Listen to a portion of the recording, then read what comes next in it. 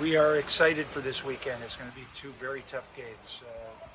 USC, I think, is ranked 4th in the country, and Pepperdine is 7th or 8th. And so Pepperdine will be our first conference game, and we're excited to continue the development that we had last weekend at Stanford.